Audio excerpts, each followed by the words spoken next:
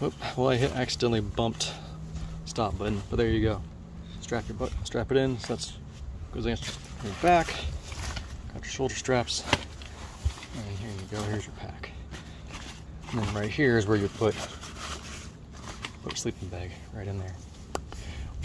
One other thing I would probably maybe consider doing though is running a pair of zip ties through this part of the hook, just because it tends to pull out away from the frame, and it's more comfortable if you can keep it secured to the frame.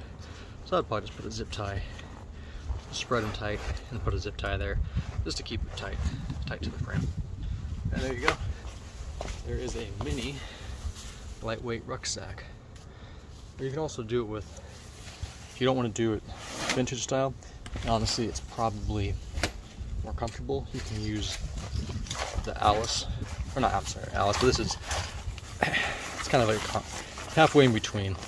These ones that came out in the 90s, this one's 97. They went on the back of those IIFS vests and stuff, the LBV vest, those plus some, you can use some Alice pack shoulder straps. Use these, and then for the back, instead of this, just use some regular cinch straps from any old camping gear. You can do that too. So I think that actually might be more comfortable since you can cinch it up a little tighter. Plus this top of this little pouch is a little bit small.